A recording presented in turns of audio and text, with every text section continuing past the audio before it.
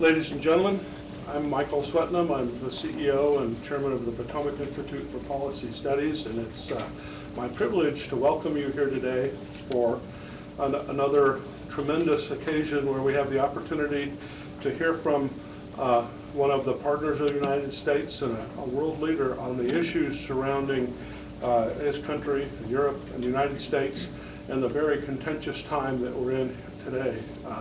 I want to thank you all for coming. We welcome your comments and your thoughts following this session.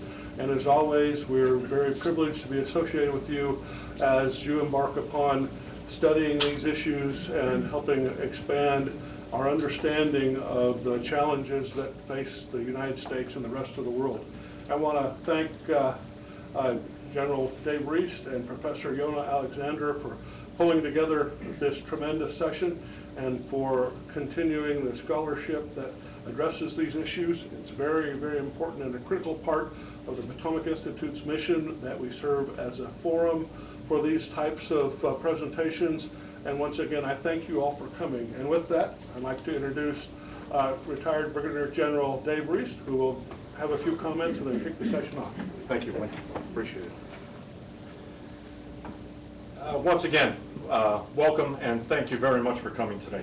Today's title is Georgia-U.S. Strategic Concept, Past Experience and Future Outlook. We are very fortunate to have with us Ambassador Yakobashvili with us today, and with him also to offer some thoughts right after me is Professor Yona Alexander, as Mike stated. You know, the tumultuous nature of the world today is creating vacuums. And this could be good or bad, depending on perspective, obviously. Those in control normally don't like change. One thing is certain, though, change is occurring quickly, and it is leading many of the global powers to continually reassess relationships with other nations in order to assess what is best for either country. Natural resources, key strategic locations, ideologies that are similar, and other elements all factor into the calculus of strategic alignment.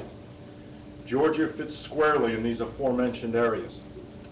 And as the Arab Spring continues, and methods and options of sustaining U.S. and NATO forces in Afghanistan are looked at, the prospect of a new Silk Road is unfolding, and even overtones of a new great game are mentioned. Complexity abounds.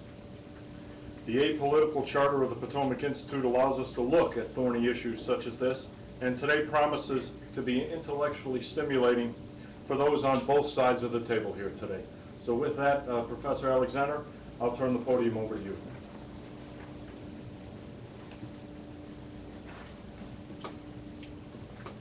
Thank you very much, General.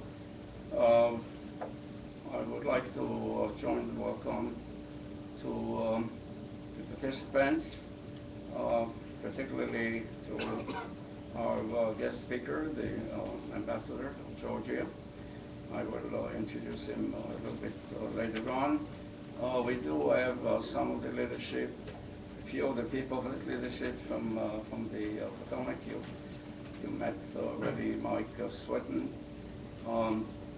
We have two vice presidents right there, Tom O'Leary back, and then I think Gail Clifford.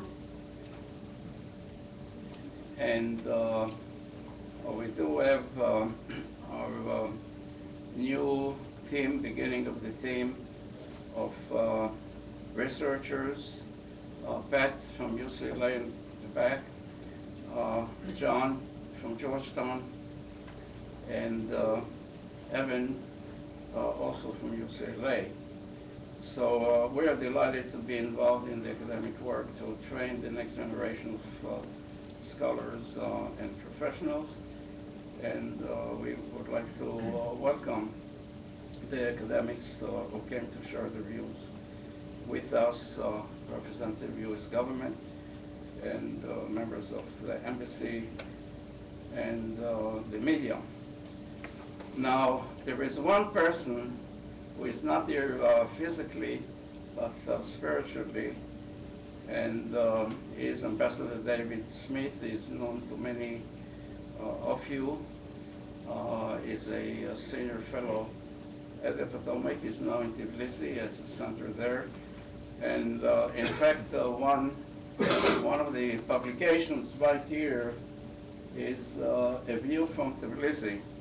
It keeps us informed and posted in what's happening in that particular region.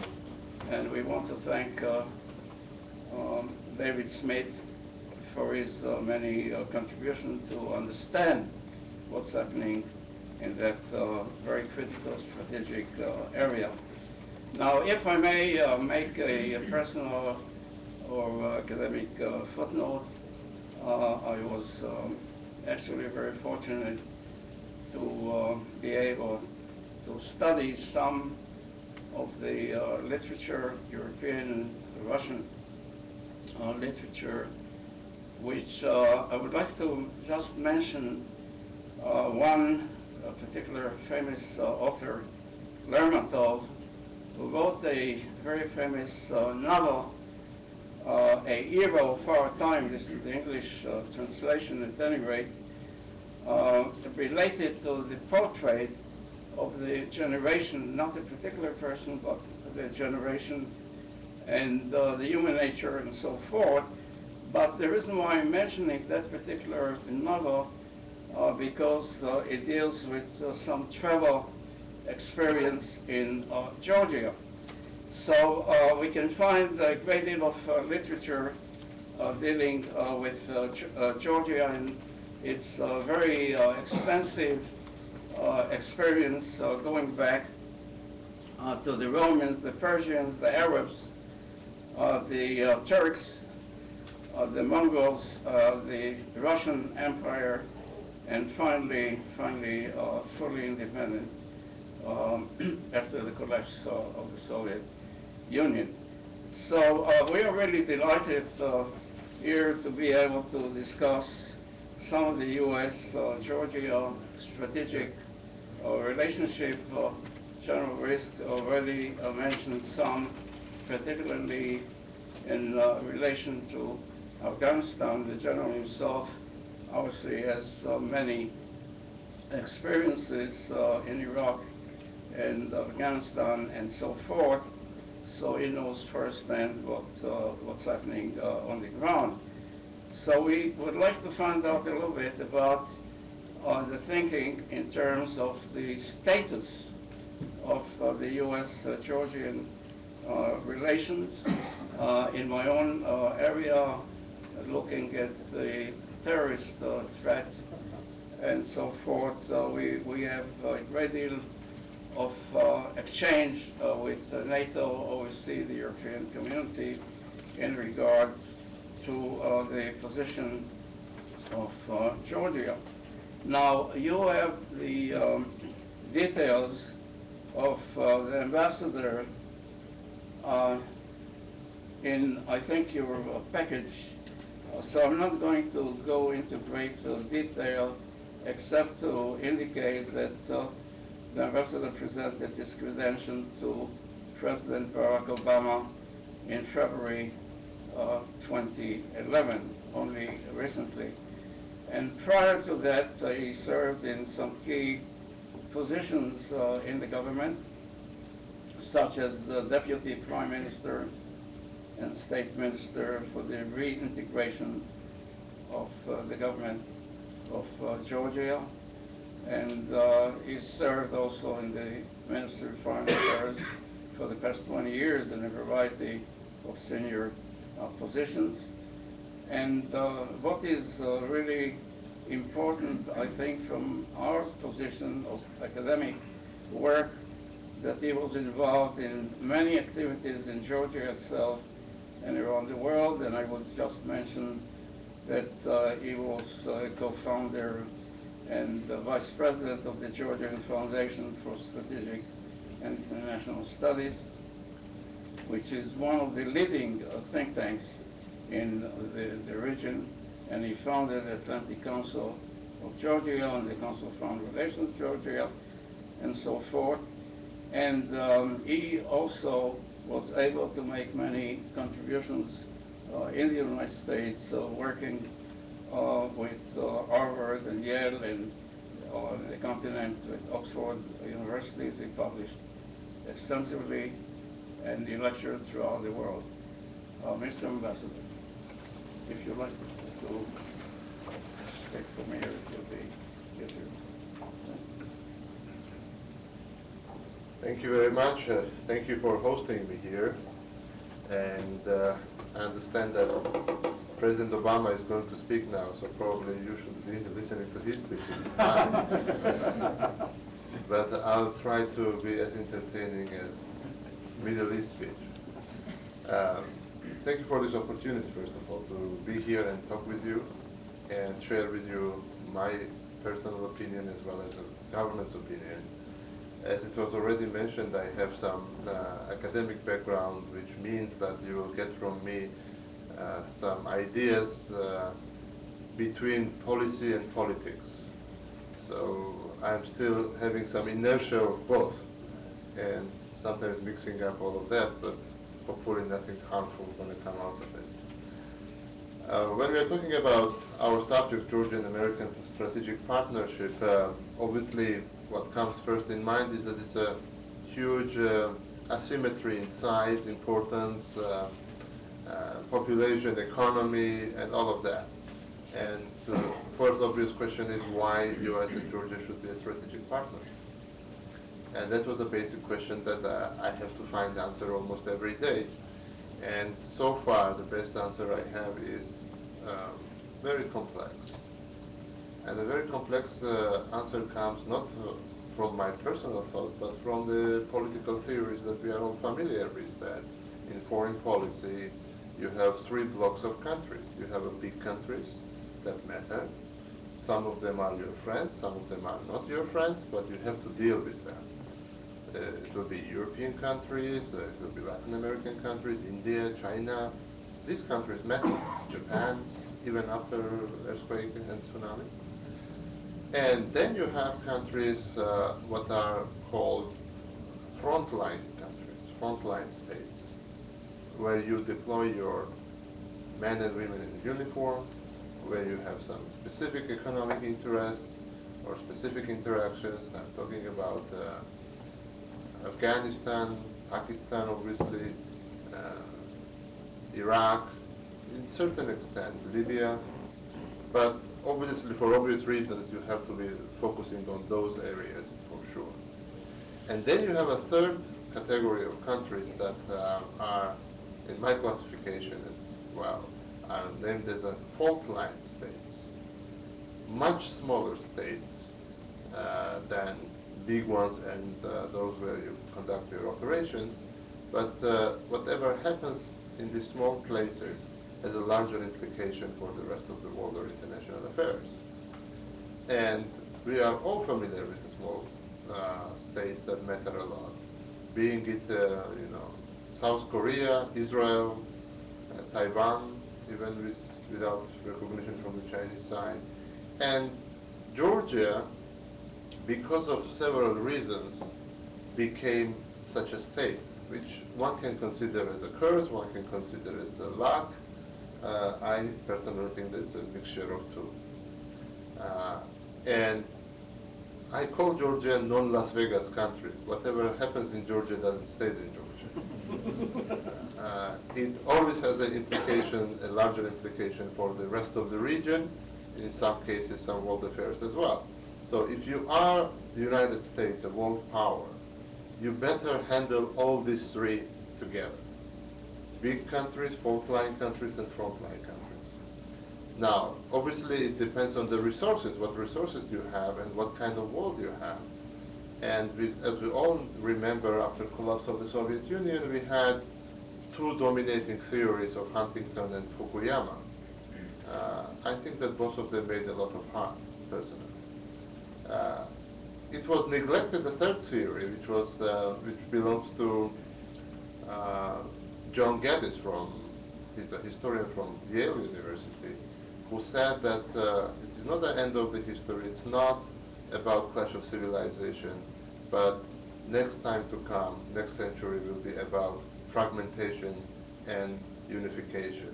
So you will see certain countries forming some unities and getting bigger and enlarging and giving up some kind of their sovereignty.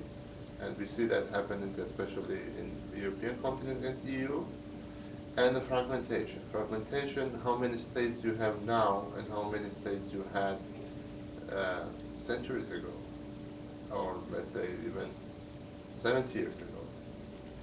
And fragmentation actually requires a lot of different efforts that when the world was bipolar and this was our camp, that was the other camp. And there's some in between as well, but it was more simplistic world than now. And today, even in the Middle East and Northern Africa, you have so many complexities that it's very hard to draw the parallels to what happened after the collapse of the Soviet Union. Because yes, you had the fragmentation, Soviet Union and Eastern Bloc collapsed, and as a result of it, you got liberated states, mine included. But you have a Middle East in the turmoil, and you are not sure who is opposition there. So probably something very serious and the same size as the collapse of Soviet Union is happening in the Middle East that will have a larger implication in the world, but in the end of the day, you are not sure how it may end up. Because unlike in the Eastern Bloc, that you had countries who wanted to be free, secure, what these guys want, you are not sure. Who is opposition? Is it Al-Qaeda, semi-Al-Qaeda? Are they really Democrats? I recently heard that some scholars here in this city, rightly so, do not like term Arab Spring because it has some kind of positive connotation, and I'm not sure if that the good things are happening there. But what is for sure that you are engaged in a kind of fight that we in Georgia had very recently. And going back to US-Georgian relations, I would definitely think about 3 different stages of these relations. One was the collapse of Soviet Union, when the West was trying to determine what to do with Cold War victory or what to do with these newly emerging states. Part of them were sort of newly created in 20th century. Part of them, like mine, have huge history behind. I mean, Georgian statehood goes back to 3,000 years, as well as Armenian statehood, as well as some other countries that have been on the map as a political entities for a long time. And with this kind of development, obviously first and foremost priority for the United States was to identify what is happening in the world and how to handle these countries. And there were some wise people in the government, in the think tank community, who decided that the idea of Europe whole and free is a best-serving idea to U.S. interests. And we've seen many efforts there, and we see now many countries of former Eastern Bloc being in EU and being in NATO. Second wave of interests, but it never reached Georgia proper, because wave was taking off from Poland and Czech Republic and going eastward, and it stopped somewhere in the Baltic countries. And then the post-Cold War period was ended by war of 2008. I would see it as a watershed of that development. Second wave was definitely related to energy security and energy projects. And when the idea of the revitalized corridor, the Silk Route or Silk Road appeared, and when the world discovered that there are actually oil resources in Central Asia and the Caspian Basin that can be shipped to the West, obviously interest started to grow. And third wave started in 2003 when we had the Rose Revolution in Georgia, which was followed by Ukrainian Revolution, which was the Orange Revolution, which was followed by some other developments and revolutions in Central Asia as well. And then the top priority, obviously, of US policy became not only economic or the political issues, but very much about transformation and the nation building and switching from the failing state to the functioning democracy. And I can tell you that what you and us and everybody in the West wish to see in Middle East and Northern Africa is some kind of Georgia. And what I mean under that. Georgia just 7 years ago had a very funny connotations. Country of bribes and tribes because of enormous corruption and because of the fragmentation of power in the sense that you had these fiefdoms that central government has no control. And I don't only mean the occupied territories of Abkhazia and South Ossetia. You had the jokes like what Georgians had before candles, and the answer was electricity, because the constant blackouts. Just to mention that now we are net exporters of electricity. So it's all about governance. It was not about capacity. And in 7 years, from failing or failed state, we became functional democracy that survived war with Russia, with a nuclear power, survived world economic crisis, survived several domestic, very unpleasant crises, and we still are here. I'm still representing a country called Georgia and representing government of Saakashvili. So that transformation that we gone through these last 7 years is remarkable. It's remarkable from many points of view. Yesterday I learned that Georgia is the safest country in Europe. And that's not what we are saying, that's what the European Union is saying. We are ranked as #1 reformer by the World Bank. We are #1 in fighting corruption by the Transparency International. We are in the first 10 by the index of easy to do business. And we started being 170 something. And our performance is hailed not only by our friends, but our foes as well. There are many countries who are trying to model Georgian success, including Russian Federation.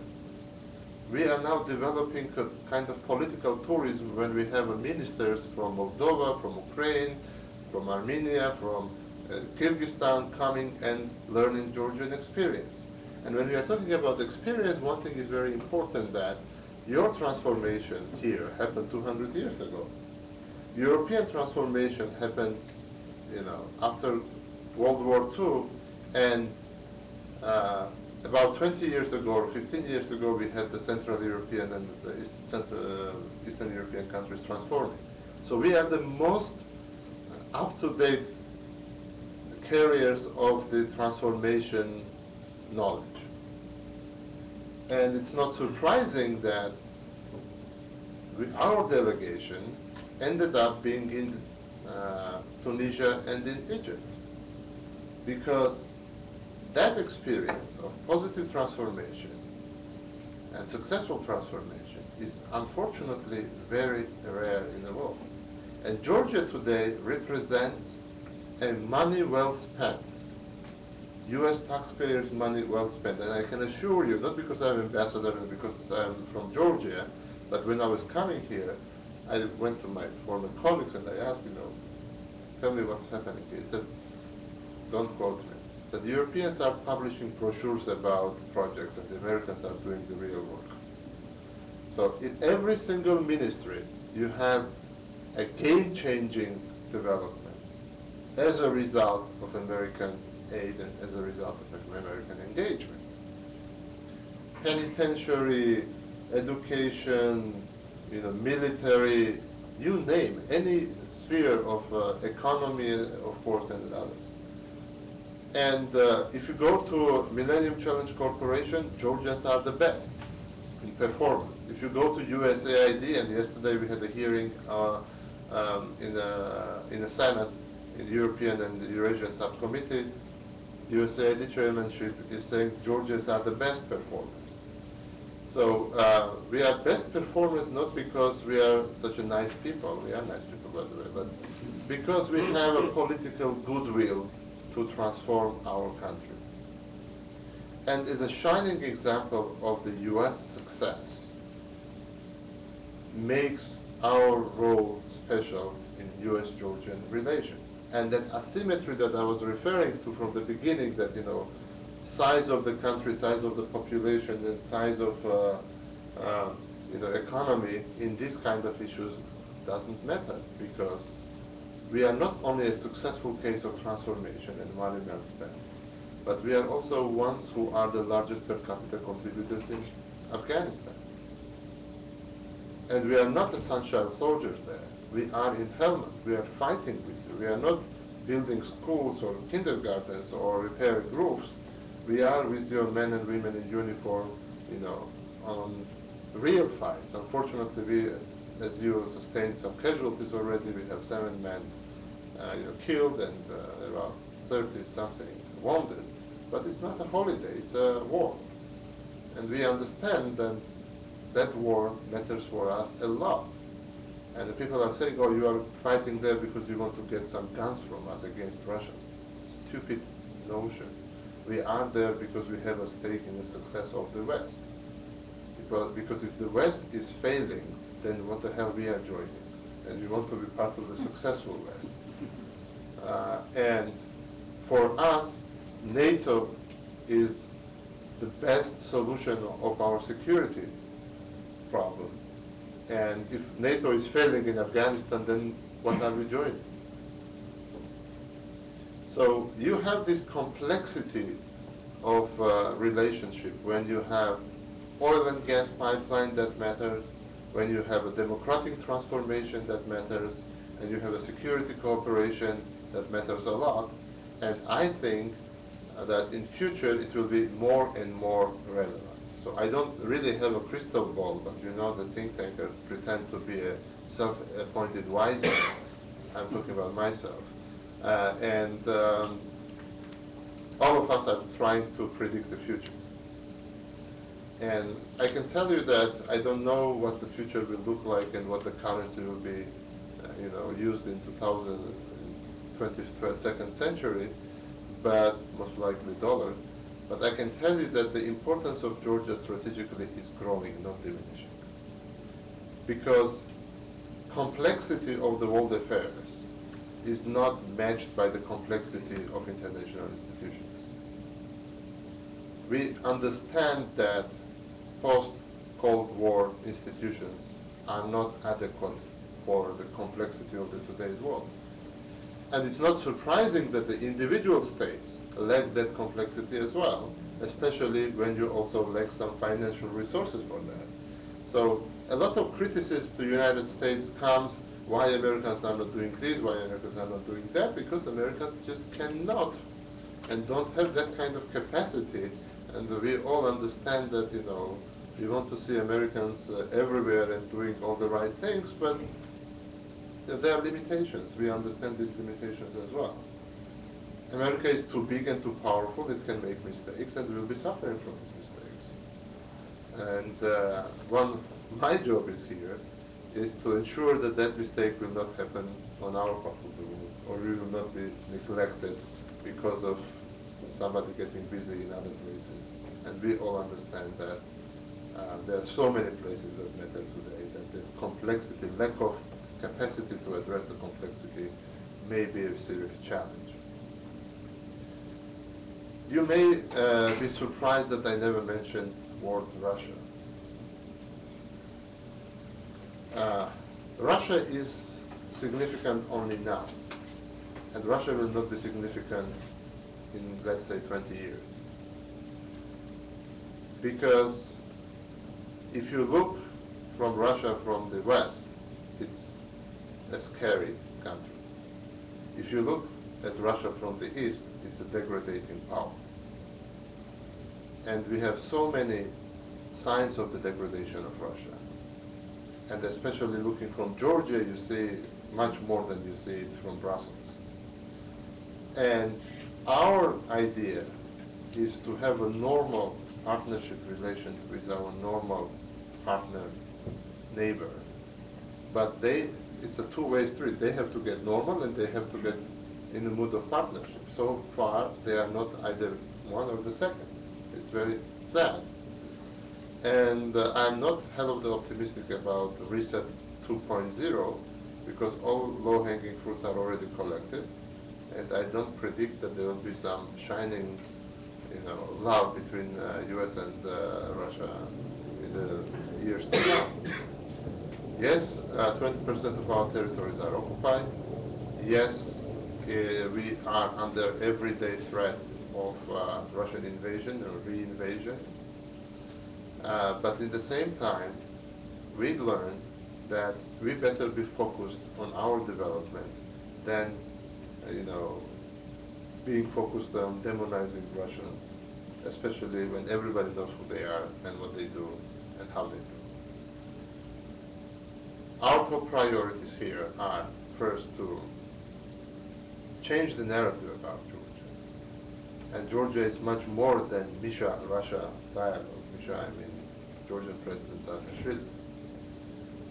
To find the security guarantees for Georgia, being it in NATO, being in multilateral arrangement, being in bilateral arrangements, or in credible defense capabilities, and you don't know what that I mean, and implementing something that we already have in place. It's called Georgian American Strategic Charter. And that charter addresses all important areas. And what I like in America is not only what you write. People care what you do, not only what you say and you write, but what you do and how you do. And I think what we learned, one of the things that we learned is it's not enough to only talk and write, but you also have to act. And I don't want to be remembered as an ambassador that people would say, yeah, we know that he was working, but we are not sure if he was achieving. I want to achieve, and I want to achieve very concrete and tangible results in all these three areas. And I think that academic community, opinion shapers are very important ingredient of this process. I'll stop here, otherwise I'll be talking another 2 hours, and we'll be glad to satisfy your curiosity in Q&A session. Thank you.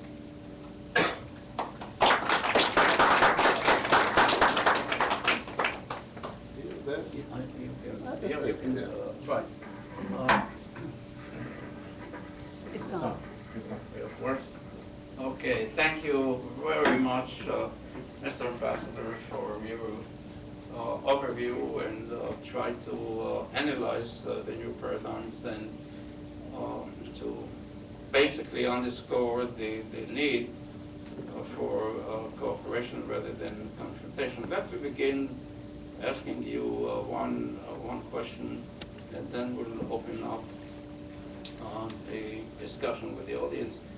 In your post as basically trying to develop the integration in the region, what I have in mind is I think one of the major challenges to all nations is separatism, and your efforts for the reintegration of the Caucasus.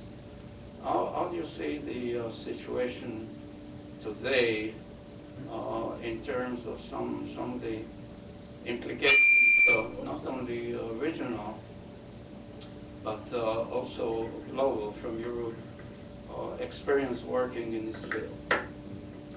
Thank you. I think it's a very interesting question, which I spend a lot of time thinking about. Again, our experience is what I mentioned, fragmentation versus, enlargement and cooperation.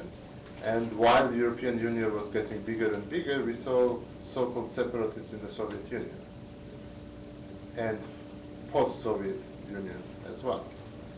What I want to tell you that separatism is not something that is unknown in the world, and I don't want to go into the European countries that suffer from it, starting from Italy and from the Great Britain.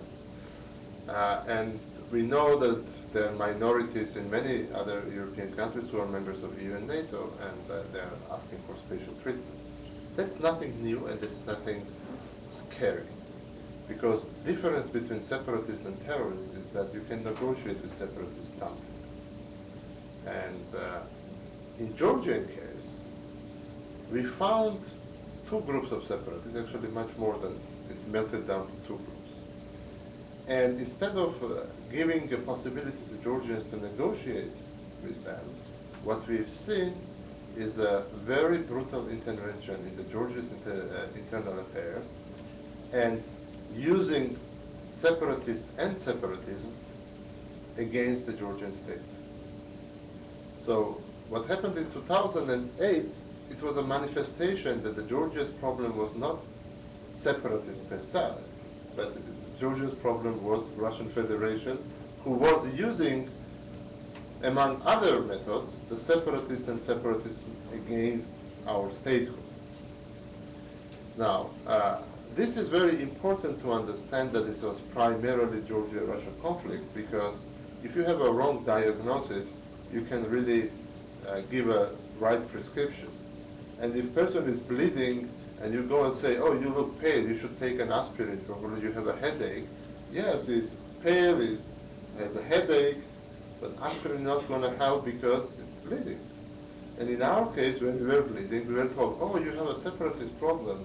It's horrible. You should go and negotiate with Abkhaz and Ossetians. And Abkhaz and Ossetians were coming and saying, what are we going to say? We have a big brother watching us.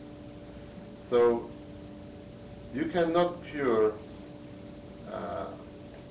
pneumonia with a diarrhea medicine. And right diagnosis is very important in handling the problem, because separatism is an internal problem of the state. And Georgia-Russian war is an external problem. And methodology to handling, these are two different sorts of problems by nature. And methodology you employ are completely different. So now we end up with a two-layer problems when we have international problem with Russian Federation, and the second layer is a separatist problem. We are ready to handle both, but without getting rid of first problem, you cannot even handle the second, because it's impossible. Because unless there are some alternative security guarantees for so-called separatists, they are not going to negotiate with you. And it's very simple. And we have to be very honest toward these people. And when we are asking from, let's say, Abkhaz to be heroistically signing something with us, when they have a gun barrel on their head, I mean, that's unrealistic. That's why we were demanding one very simple thing: international peacekeepers on occupied territory, international forces, which would give a prospect to peaceful negotiations with separatists. But it should happen with Russians going home. So we are not saying let's substitute Russian tanks with the Georgian tanks. We are saying the Russians go home, international forces come in, and then we solve the separatist problem. That's our methodology. And second part of the methodology is the engagement with the population residing on occupied territories. These are our people. We just cannot ignore, and we just cannot sort of forget them and treat them as Russian citizens. And we developed the whole strategy about engagement that fortunately or unfortunately carries my name behind. And strategy is there. It should be implemented. We already started to implement some parts of it, and I think it has no alternative. And sooner or later, Russians will leave. Russians have a much bigger problem than Georgia. And in the Caucasus, they have huge problem for Northern Caucasus. So they better be focused on their own territories than exporting problems to neighbors. I gave a very long answer. Obviously, we can expand the discussion separately. We have a few members from Spain here who are dealing with the issue of FETA for decades and looking at the situation.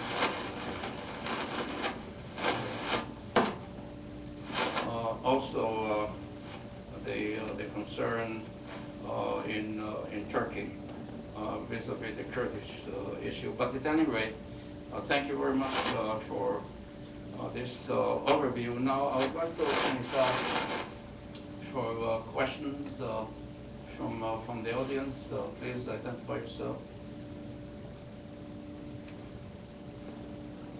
Don't be bashful. At any rate, so let me ask you another question. They have, if you have answers, don't hesitate.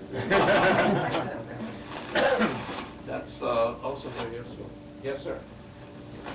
Could you kindly? I think it's loud enough. It's okay. Here is Pat. Hi, Len.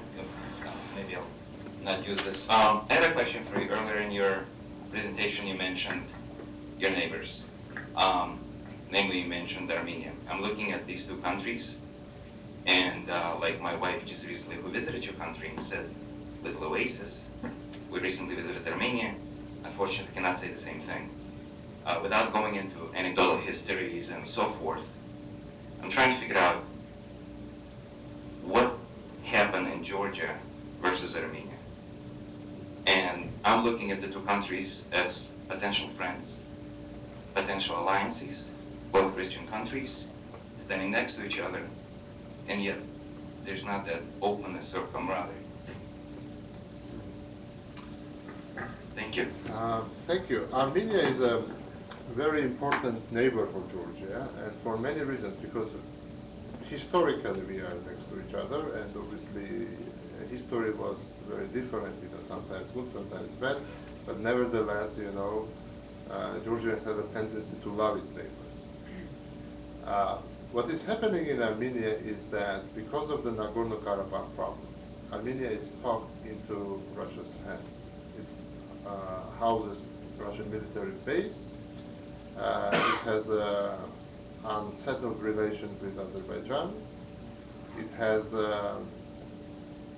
largely, for the Karabakh reason, obviously the issue of the 1915 is there, the Ottoman period events, but largely because of the Nagorno-Karabakh situation with Turkey is not settled as well. There was some attempts.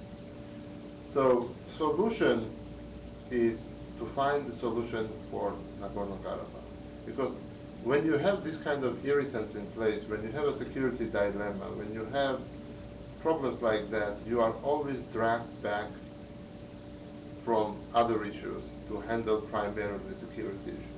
That's what we learned, that you should put aside certain stories and certain issues and focus on yourself. And unfortunately, Armenia has no luxury to focus on itself and its development, because it has many other aspects that plays in Armenian domestic politics. One is Karabakh. And there was a very famous joke that, that last Armenian presidents are from Karabakh. So there was a joke in Armenia that we give to Karabakh everything, financial support, political support, military support, and what the Karabakh is giving to us. And the answer was, God rest, they are sending you, the people, the leaders. Definitely Karabakh plays a role. Second, very important factor is the Armenian diaspora. Let's not forget that Armenian diaspora is one of the largest donors to Armenian state. And let's not forget that that diaspora largely cares about anti-Turkish things than more pro-Armenian. And we've seen it. And that's something that I'm constantly seeing them and telling them, you have to get more serious about it, Giving money is very easy. But when you play on international arena, you should have a positive agenda and not the negative agenda. Recognition of genocide is not a positive agenda. positive agenda can be linked only with the future of Armenian state. And when you see the struggle between Armenian government and the diaspora, and in diaspora also you have a variety of people, it's not that one unified diaspora, you see that it's not really helpful. Third problem that you have there is a Russian military base, which is based there. If Karabakh is solved, if relations with Turkey and Azerbaijan are settled, then Armenia will be very, very quickly developing, because we are talking about a very talented nation, historically talented nation. It's not just one of the nations. And Armenians know how to do business.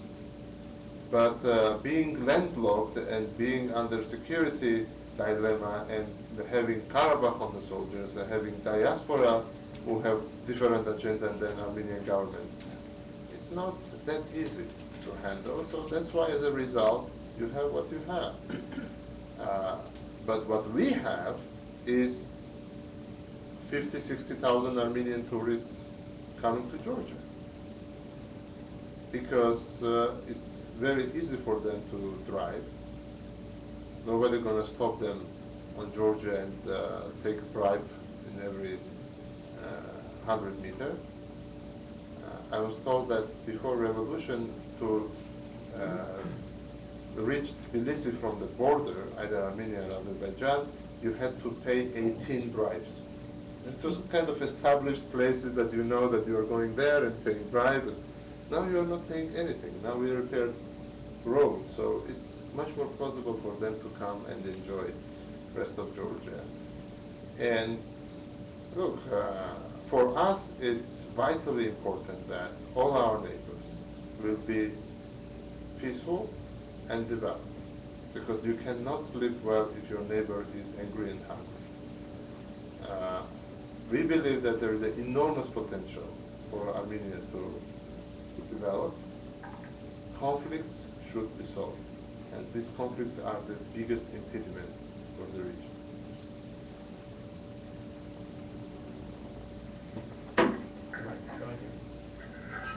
Hi. What is your relationship? Just a them first. Oh, Daphne Kameli, I'm a fellow here at the Potomac Institute. What is your relationship with your other neighbor, which is Iran? And especially in view of the new developments there and potential threats. Okay.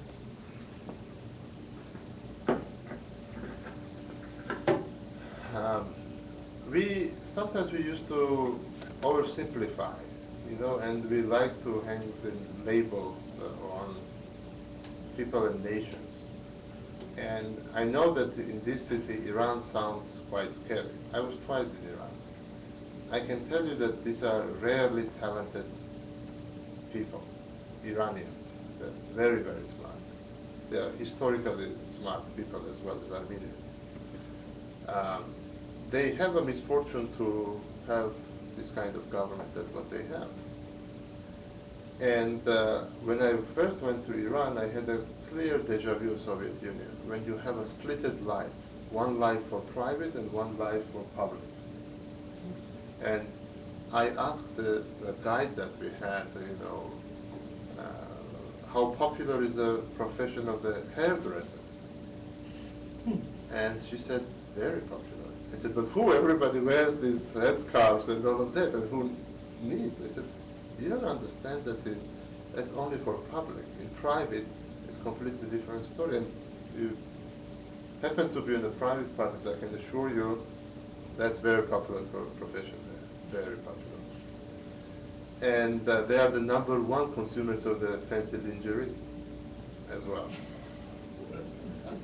So you have in Iran a very splitted society. You have a leadership that is seeing a historic opportunity for them to win when Americans are overstretched everywhere, and the big prize for them will be getting footsteps very seriously in the Middle East.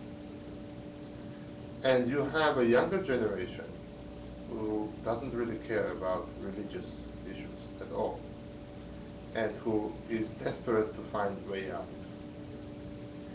What we are trying to do is to keep the working relations with Iranian leadership that will not exceed anything that is sort of extra, normal as everybody else, nothing that would harm or violate whatever embargoes or limitations are there, but also offering to Iranian people way out whatever they want to do.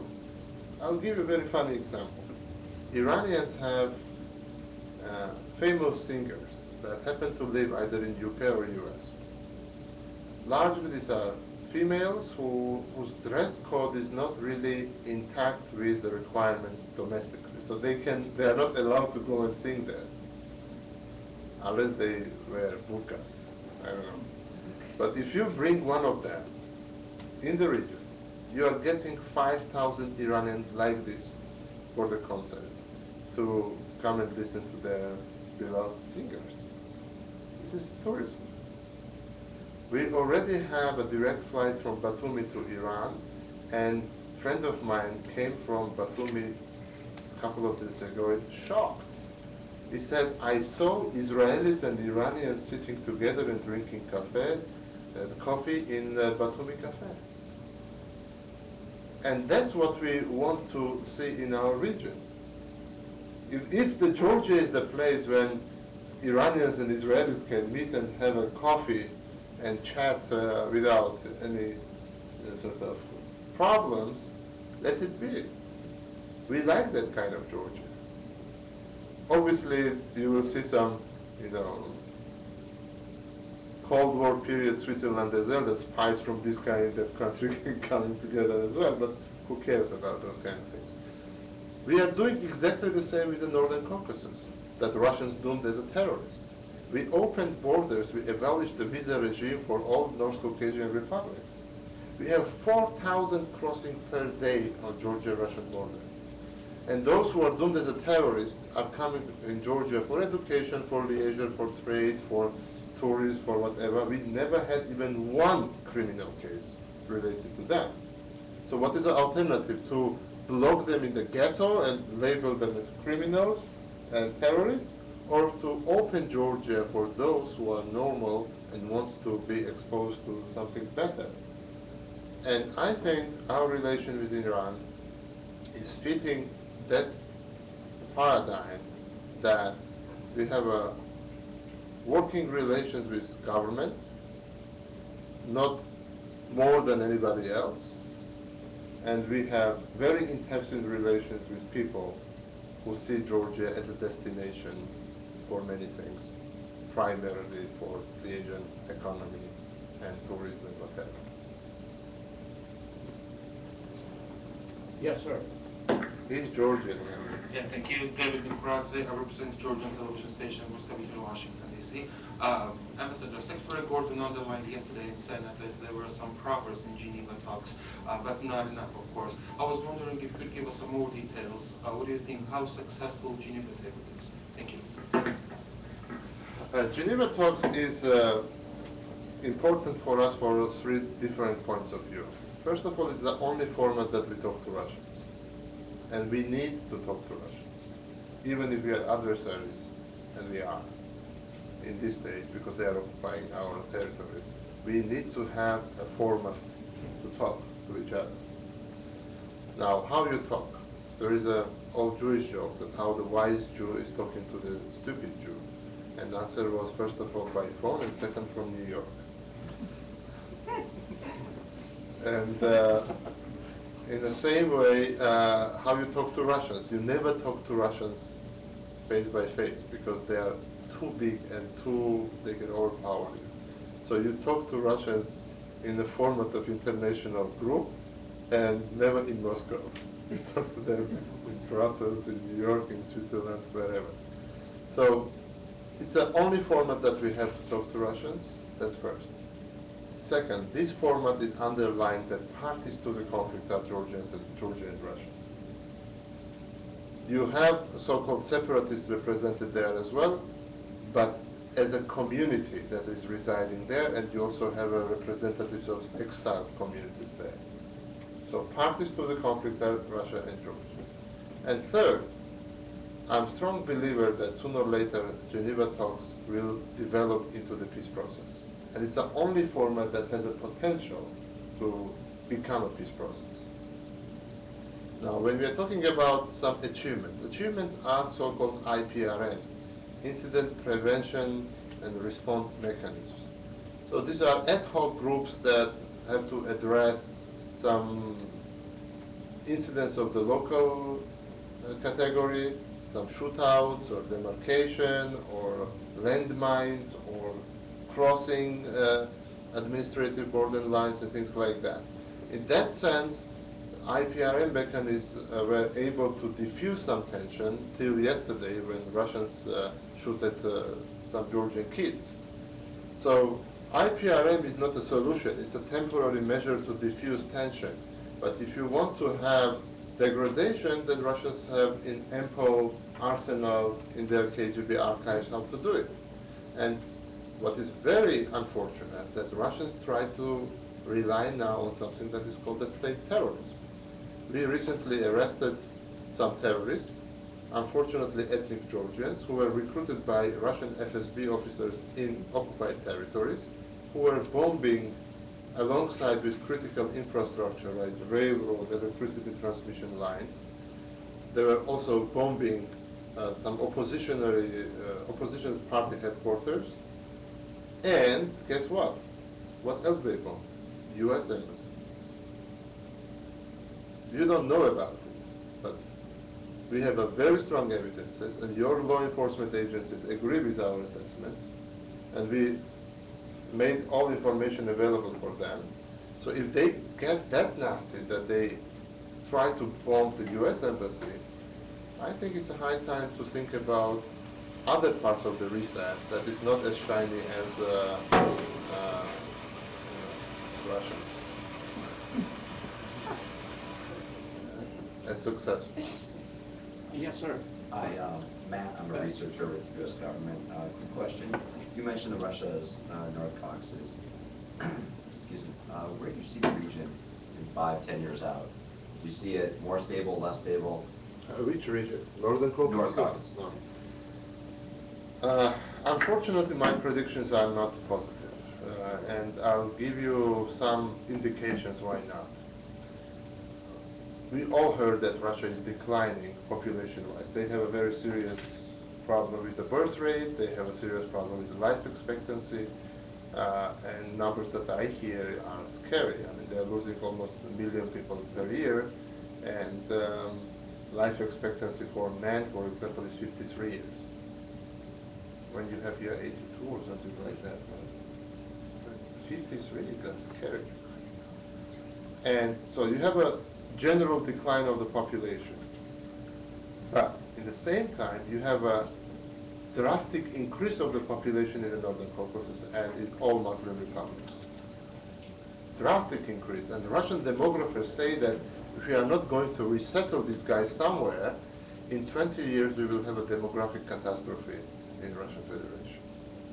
15% of the recruits in the Russian army now are from Northern Caucasus. And these are not the easy ones to handle. They are demanding halal food, they are demanding namaz 5 times a day, they are demanding so many other things that Russians are not really eager or happy to match up with. The problem is that Russians do not really have a clear policy in the Northern Caucasus either. When I was talking to them and asking, what are you doing? They said, oh, we will fight in Chechnya till last Chechens. So they tried to kill them all. Now they are trying to buy them all. And none of them is working. And while none of them is working, they have a situation when number of the youth is drastically increasing. And we are talking about kids who haven't seen anything in their life but Kalashnikovs and, warfare. And if you learn anything from Middle East or so-called Arab Spring, you learn that, excessive number of unemployed youth is a very good recipe for revolution, revolt, or whatever. So in perspective, when Russians do not have a policy, but just throwing 7% of their GDP into the black hole and financing people like Kadyrov, I'm not very optimistic. You see increased number of the Muslim radicals who are ready to blow up themselves, civilians, militaries, and etc., and etc. If you look at the statistics, every day somebody is killed, kidnapped, bombed, attacked, harassed, or something of that sort is happening. And we are talking about places when Russians declared already 7 times victory. And we are talking about 300 fringes of kind of guerrillas running in the woods. And we hear that story for 5 years already. And guess what? The trigger will be Sochi Olympics, which is a golden opportunity for terrorists. And instead of coming to us and seeking our help, because that terrorism is our problem as well, because it's happening in our neighborhood and has a potential of spillover, they are occupying our territory. I think it's a bit irrational, but I never expected rationality from Russians.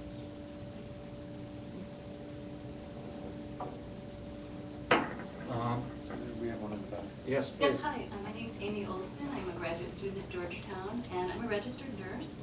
I wanted to thank you for your clinical analogies on the headaches and the aspirin and the bleeding, but I was wondering if you could speak to your healthcare system and some of your challenges and your objectives, and how the U.S. could perhaps help in a strategic alliance in your healthcare.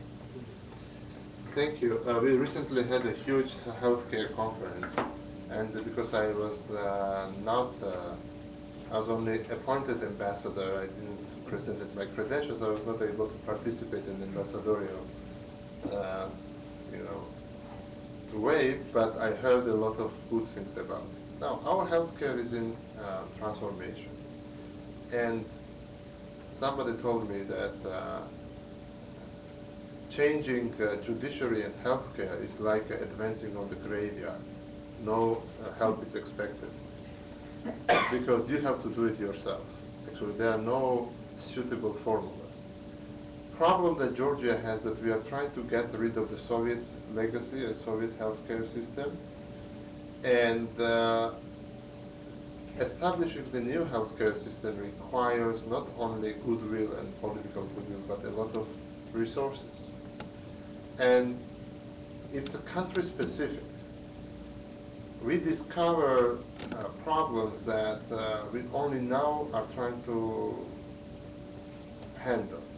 For example, we discovered, I don't know the right abbreviation of the something resistance tuberculosis, drug-resistant tuberculosis. You know what I'm talking about. And largely that tuberculosis appears in the penitentiary system.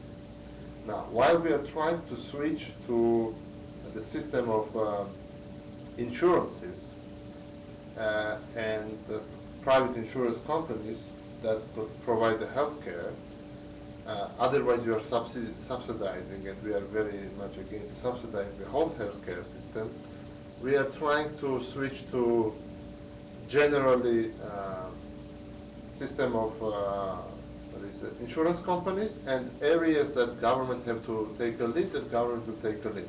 Like that kind of tuberculosis, like the mental hospitals, like the HIV/AIDS areas. And there are areas that only government will be able to handle, because no insurance company will give you insurance on this kind of diseases, so it cannot be commercial. So it's a matter of social responsibility of the government. And it's a very serious dilemma, because to cure somebody with HIV/AIDS, not to cure, but to sustain, it's, as I was told, it's about $16,000 a year. And you have a dilemma. You have a criminal sitting in a prison, in a penitentiary with HIV/AIDS, and you're going to spend $16,000 on that person, or you have to give it as a pension to pensioners that have been very good citizens for entire their life, and they contributed to society. It's not an easy question to answer. I mean, from moralistic point of view, I know the answer. But when you are government, you just cannot say that this matters and this doesn't matter. And that's a serious problem. So in this transformation, we are trying to more share the burden with population, that they should not go to doctor when they have a clinical case, but they have to take care of their health care prior to going to doctor. And in Soviet Union, people were going to doctor only in a quite final stages of when you really have to take out your teeth or something like that. Not to, something like it's very common here every year checking was not common in Georgia or any other places of Soviet Union. Annual checking, what are you talking about? And we are trying to not only introduce the technicalities of better equipment, better management, better hospitals, but also educating people about their responsibilities, about their health care. And there are areas where we make enormous progress, like in equipment, but there are areas that there are a lot of things that we have to learn, especially managing health care. Because that is something that we can learn from you. Healthcare management is a, I don't know, the philosophy of its own, requires a very specific knowledge, and we unfortunately lack that kind of knowledge. You can buy, X-ray, and that's easy. But to educate somebody who can properly use it, and then the doctor who can properly read it, it takes much more time.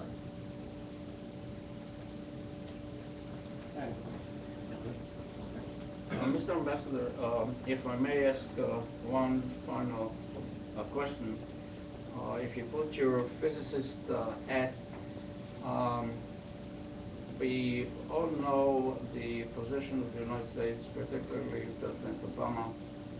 The goal, at least, is to have a world free of nuclear weapons. As academics, one of the projects that we're involved with NATO and the international community is the Middle East weapons of mass destruction free zone idea. And I wanted to ask your opinion about that. You, as a physicist, as a diplomat, do you think, looking at the Middle East now, the turbulent Middle East, and do you think that this is one approach to have a constructive engagement between the parties, or is it a time to sit back and to wait and to see how things develop on the ground? If you ask me if a dirty bomb is possible, I'm telling you yes, it's possible to make. Is it easy? Absolutely not.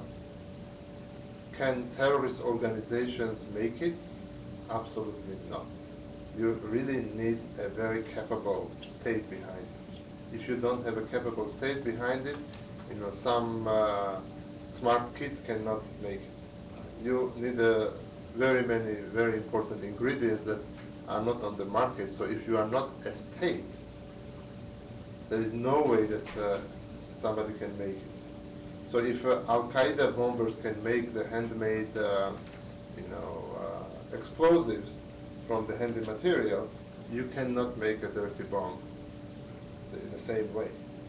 So that's why the nuclear non-proliferation issue is focused not on Al-Qaeda kind of organizations, but rightly it's focused on the states that may sort of leak that kind of stuff to some terrorist organizations. Now, if you look at the NATO priorities, these are very interesting. NATO said that the major challenges are nuclear non-proliferation, organized crime, and failing states. Okay? Now look at Georgia. Georgia was a failing state that effectively fought that problem. Georgia is the only country so far that radically eliminated organized crime domestically, and I already told you that we are considered the safest nation. And you have to remember that in Soviet Union, 80% of the criminal bosses were originated from Georgia. From one particular city of Kutaisi, why I don't know. But 80%, even now, all the mafia bosses in Russia are Georgians, or they were born in Georgia. And country got rid of them at all. We don't have any of that. We have a law that prohibits even songs about them. And when we are talking about organized crime, we have to see other versions as well. Georgia was a failing state because we had this Abkhazia and South Ossetia issues.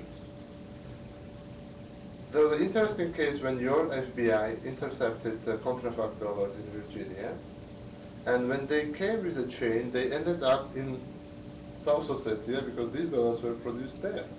So when you have these gray areas are becoming source not only for instability of the nation, the Georgia state, but also it affects you here because they produce your dollars. And more than that, we intercepted nuclear material smuggling coming from occupied territories. Guess where it originated, obviously in Russia. So, and we are talking about more than 1 kilogram, around 2 pounds of enriched uranium. And not one or two cases, several cases of that sort. So if the NATO priority is fighting organized crime, this and that, why Georgia is not a member of NATO? It's about performance? No, it's about hypocrisy of some European states. I don't want to go into details and naming and shaming business, but we all understand that if these nukes are not coming from Russia, there are no ways these guys are going to get it. That's simple. So fighting terrorism is never-ending story. Only successful case of fighting terrorism that we learn from history was the story of sect of assassins. And actually the word was coined after that sect. Assassins were first suicide bombers. This was a specific sect in Persian Empire, actually, who were going and killing somebody, the dignitaries, knowing that they will be killed as well. And they were proud, their mothers were proud that their kids were doing that. So the phenomenon that we see now in the Middle East as well, that, you know, going and blowing up in the civilians or whatever, and yourself, and then hoping for 72 whatever virgins there. Assassins were defeated only when the nest of assassins was completely eliminated. And that's how that sect disappeared. So if you are not going to completely eliminate nest of origin of this kind of behavior, you are not going to win it. Can you eliminate it? I don't believe that you can. You can fight Al-Qaeda, you can fight, Taliban, you can fight here and there, and they pop up in different forms, and then they are called political parties. Hezbollah, Hamas, Hizb ut-Tahrir, Muslim Brotherhood, and you, in your democratic manner, will embrace them. And that's a very sad story, but a realistic story. So you will be in fighting all the time. And what is important that you will not be acting according to their agenda. You should have your agenda, and they have to be on the retreat and not you. So, but if you allow semi-democratic games, like we are going to see now in Egypt, you will end up legalizing terrorists. And when you have a head of the national security research something saying that Hamas is largely, Muslim Brotherhood is a largely political organization, you are in trouble. And that's what is happening in the Middle East. I mean, when you are at war, you don't say, well, I believe that Gaddafi is going to survive. What is that? Since when Americans behave like this? And when President is saying that Gaddafi should go, he should go. and you make everything that he will go, and not withdraw your planes in the middle of operation. Sorry for a little bit of criticism, but that is the America that the world got used to. When Americans say something, it happens. And that's not only good for you, it's very good for the rest of the world. So terrorism is going to stay for a longer period of time. With this kind of approach that you have now, you are not going to eliminate the nest of the terrorists, and it requires the complexity, and complexity is not there. And when European cows are more subsidized than children in Africa, you will always have disparity. And every European cow, government spend 2 or 3 euros, which is $4 or $5, and people in Africa cannot even make $1 per day. There's no justice in this world, only in some areas, unfortunately. Did you have a question? Please. Thank you. Maya Kay from Voice of America, Georgian Service. Can you please expand a little bit more about the future outlook of U.S.-Georgian strategic partnership? What are the plans? What are the odds of Georgian integration into NATO? I think that Georgian integration in NATO is inevitable. I think that American bases in Georgia are inevitable. I think that strategic partnership in more areas between Georgia and U.S. are inevitable, and these are inevitable for very practical reasons. Georgians are the most pro-American nation in whole entire neighborhood. Yesterday we heard the very scary stories that only 10% of strategic partners of America, Turkey, approve relationship with America. And popularity of America is down to 10% in Turkey. Measure it in Georgia, it's 80-something. Don't tell me that the Russians love America. We know that, in the Russian perception of enemies, number 1 enemy is America, number 2 is Georgia, and number 3 is China. So we are occupying very prominent place between these two huge countries. So we are the most pro-American in the region. And if you will, 75% of the world resources are in Eurasia. All the conflicts that you are going to see will be in next 50 or 70 years in Eurasia, largely in Asia than Europe. So we are talking about America that is in every possible sea in the world that you can imagine.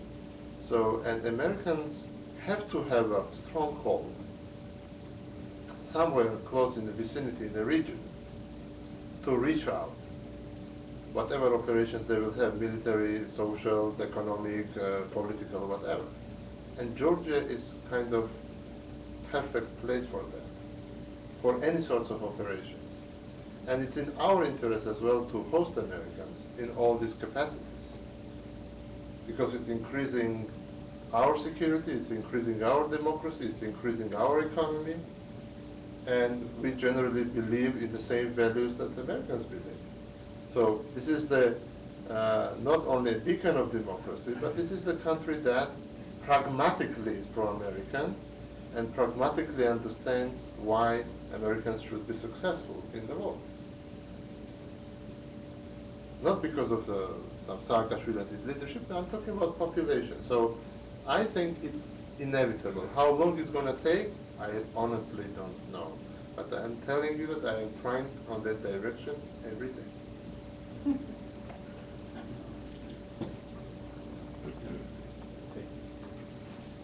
Ambassador, if I could, you spoke of addressing things from a positive thing. You mentioned the 2014 Olympics. Sochi has also been named as one of the host cities for the 2018 FIFA World Cup, as well as the Formula One racing location for the Russian Federation through 2014-2020. What are the positive aspects that can come out of the visibility of that city relative to the regional approach?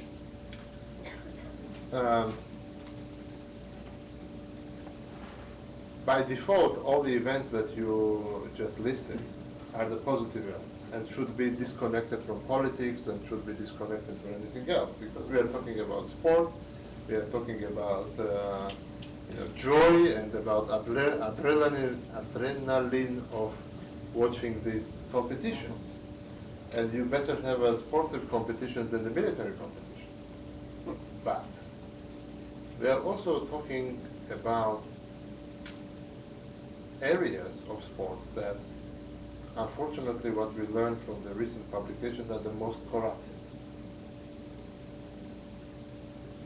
And how Russians got agreements to host these kind of events in Russia, a lot of European newspapers are speculating about. But I don't want to touch that part. I want to touch the importance of search. First of all, why, for the God's sake, you want to have a Winter Olympics in the summer resort? That part I still don't understand. Second, if you ask the Circassians, having Olympics in Sochi, it's having Olympics in Dachau, because they were exterminated in mass by the Tsarist Russia. It drastically changed the demography of that region, and indigenous people were exiled from their homes and were killed in masses. And recently we found documents in our archives that are horrifying. Russian officer is reporting to its commander that, we have, I don't remember exact numbers, but we have 4,000 Circassians on the ship, and the ship will leave only, have to leave tomorrow. We have a shortage of food. If we will wait another 2 days, most of them will die, so then we will have less people to transfer. Methodology, Okay, let them stay another 2 days, they will die, and so there will be less trouble transferring them. It reminds me what Nazis did, honestly. Nazis had exactly the same approach. So if you ask the Circassians, for them it's outrageous. Now, if you ask to, terrorists, that's a golden opportunity. It's not that we are asking them anything, but by all assumptions, these are the golden opportunity for North Caucasian terrorists. Now, if you ask to Russians, it's then a very different story. For them, it's an event of pride, it's an event of this, event of that, how great we are hosting this, we are hosting that. In reality, the most expensive Olympics, Winter Olympics that we've ever seen are Olympics of Vancouver that costs $3 billion. Guess how much the Sochi Olympics is going to cost? Guess. Probably more than that. More, but how much more? Double. Double? You are very optimistic. $30 billion. Put a town of 300,000, they have to build much for this. Okay, then we go the vision from Georgia. $30 billion, I mean, can you imagine? I mean, by $30 billion, I can build 3 Georgias probably. The problem is that we all understand that Sochi Olympics in this kind of dollar bills is nothing else than money making for individuals, not for the state event. As one of your very prominent scholars told me, the Skolkovo project in Russia is a real estate project and not a brain development project. And if people are claiming there that 1 kilometer of the road cost $200,000, and we built recently roads, and I can tell you it's cost $70, $700, something like that, but not 200,000. Somebody made a calculation that with that amount of money you can have a certain layer of caviar or certain layer of foie gras instead of asphalt and that kind of thing. 200,000, I mean, it's insane. But when we look from Georgia, you see very interesting picture. What you see from Georgia is that Russians actually cannot build it. And they cannot build for one very simple reason. They don't have an infrastructure to import building materials. They don't have roads, they don't have ports, they don't have railways of enough size and capacity to import building materials. They don't have it domestically. They have to bring it somewhere, unless they bring gravel by airplanes. I mean, they can if they want to, but how? How they're going to build, and if you are talking about people in the Central Olympic Committee, they start to understand that Russians are lagging behind construction. They digged out the holes and trenches, but then what? On top of that, they don't have a working force. They have to bring about 50 or 60,000 construction workers in the city of 300,000, and they have to house them somewhere, somehow. Where and how, this question is not addressed yet. They approached the Central Olympic Committee and said, can we house people on the cruise ships? Because they are not able to build enough hotels. And they said, no, because it's a Winter Olympics, there are storms, so how you can imagine having sportsmen in the shaky cruise ships? And I think that that's the biggest challenge that Russians have. Not only a price of it, they have money. Not only a corruption, it was always there. Not only the security. I mean, this way or other, they will be handling them in a very brutal Russian way. Not the Circassians because they are very few in the world. But practicality is that they are not able to build it. Unless they will find some kind of solution with us and we'll use our ports and our railways. That could be the positive. Or negative. They either have to negotiate with us or occupy the rest of Georgia. Both options are open. But you are talking if you're negotiating, as you said. Yeah, we'll be happy to negotiate, but they have to learn some things there. Understand. You want me to close it? Thank you very much, Ambassador. Appreciate it very much. The Ambassador touched on a criticism of the United States, and we can take that to heart. But I think many Americans here in the room have heard that criticism before, and in different environments could possibly have wished a little bit more forceful approach from our side. But as the Ambassador said, this is a complicated world, and how things are done and what's said on a practical sense, at a government sense, from an economic sense, the complexity abounds. So you've given us much to think about today. Appreciate your perspective, and we thank you all for coming today. Please travel safe, and once again, Ambassador, thank you very much.